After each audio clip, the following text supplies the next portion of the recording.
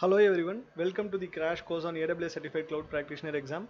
This is the part 2 of the video series. So let's dive deep into the other aspects.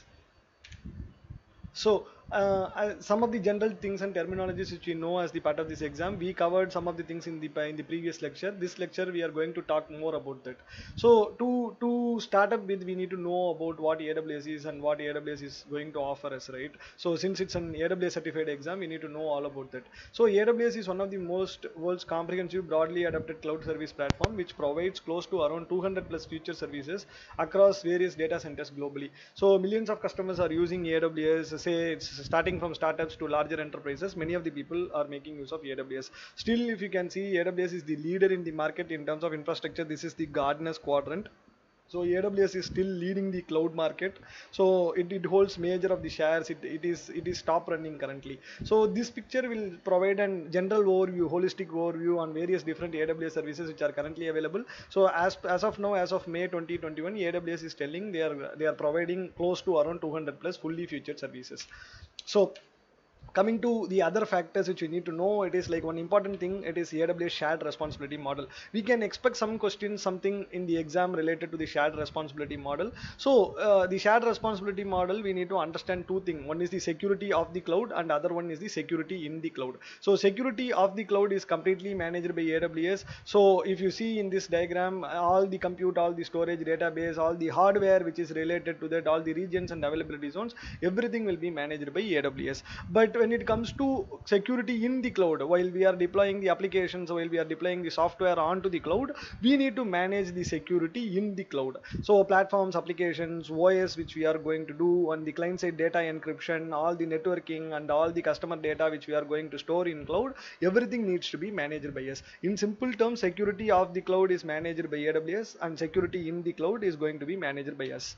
So there comes other important thing to know, which is AWS WellArchitected Framework. This is an intensive topic which most predominantly people used to cover as the part of the solutions architect exam. But just for our understanding, I just added this one to give more overview about what are all the various different 5 pillars which are getting involved on AWS WellArchitected Framework. So first thing is operational excellence. We need to know about the operational excellence. It is like how we can do reversible changes, how we can deploy our application in a very smaller way, how we can anticipate the failure. So all these things are covered as the part of the operational excellence. So we need to design our system in such a way to anticipate the failure, to have very smaller packets of changes instead of having a very big change. Security is one important aspect while we are deploying, as we saw in the previous lecture, previous slide, shared responsibility model. We need to deploy our applications in a very secure way in the AWS cloud. Coming to reliability majorly talks about the scalable options within the AWS.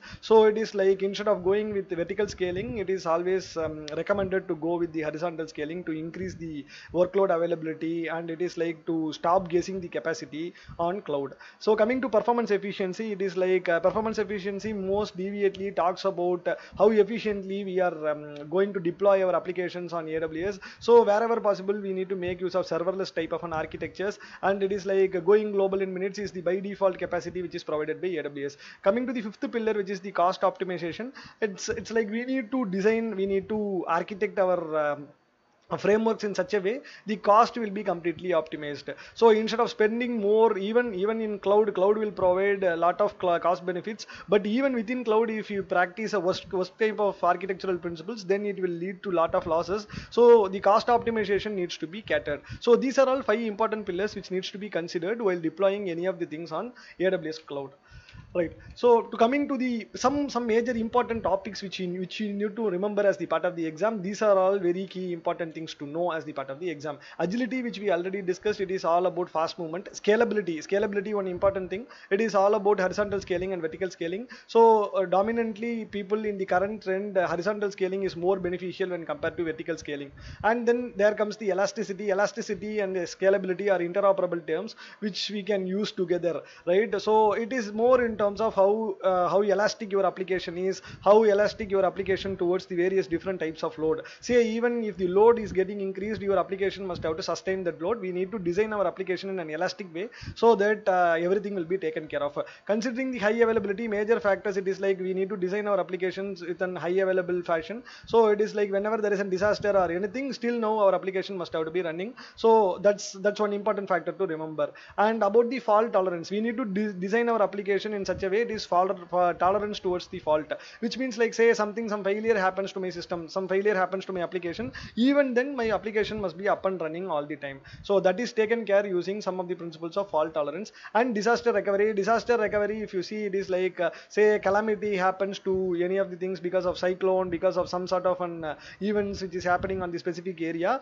Even though if those things are happening, we need to design our application in such a way it needs to be up and running. So for disaster recovery and all these high availability, fault tolerance, AWS provides some of the mechanisms which we call it as backup restore, pilot light, warm standby, and multi-site. So these are all various different mechanisms. So if you see that it is like if we are managing backup restore will be very minimal, where we will take the backups and we will store it in some different place. So in case of any disaster, we can create our systems using that backup and restore. This will be very less cost. The cost involved will be very less, but the time taken to retrieve from our failure, it will be very high. So pilot light is the another option. Pilot light, where we will manage only minimal amount of infrastructure over there. So the time taken to restore from the failure will be slightly less compared to backup restore. Warm standby is managing another system in a standby mode. So whenever there is a failure, we can switch it on and we can transfer it. Multi-site is managing it across. It is like we will be having the different versions of the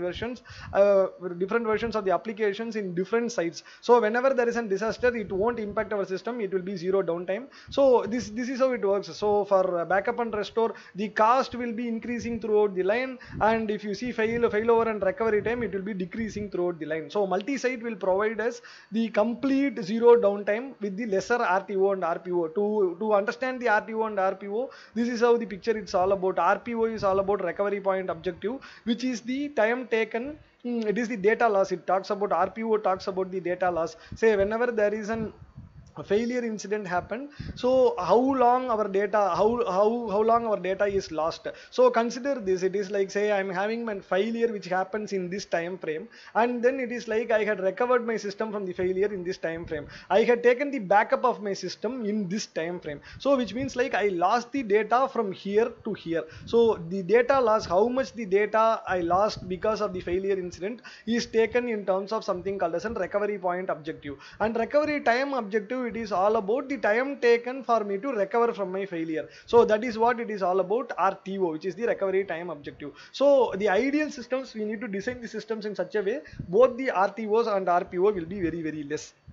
And then we need to understand, we need to know, we need to be aware of Capex and Opex, which we discussed extensively in the previous video. Capex is all about the capital expense and Opex is all about the operational expense. Capex in the cloud, only the Opex is getting involved. There is very, very less involvement towards the Capex. You need to know about the pay as you go pricing model. It is like we are going to pay only for what we are going to use on top of cloud. And we need to know about the difference between the monolithic and the microservices based architecture, which is typically a tightly coupled and loosely coupled architectures. So predominantly in current days, it is like microservices based loosely coupled architectures are used across the organizations because of the benefits it is going to offer. And we need to know about ACID and base compliance. This is more of the database related terminologies. So ACID is more about atomic, consistent, isolated and durable, which is for the relational data stores, and base is all about basic availability, soft and eventual consistency, that is for the NoSQL type of the databases. So coming to the next thing, what we need to know is all about the AWS Global Presence.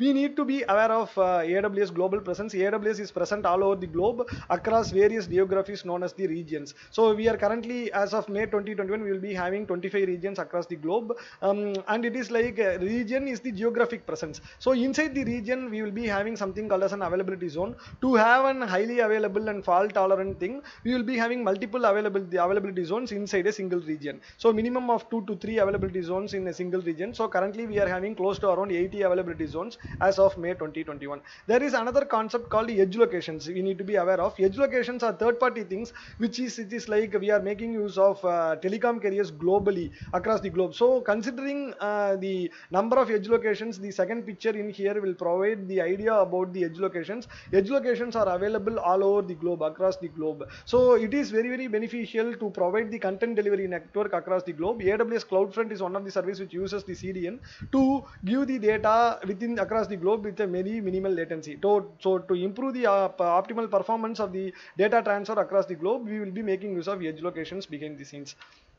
So this ends the course 2 of my lecture. I hope this is informative for you. I am looking forward to see you in my next lecture.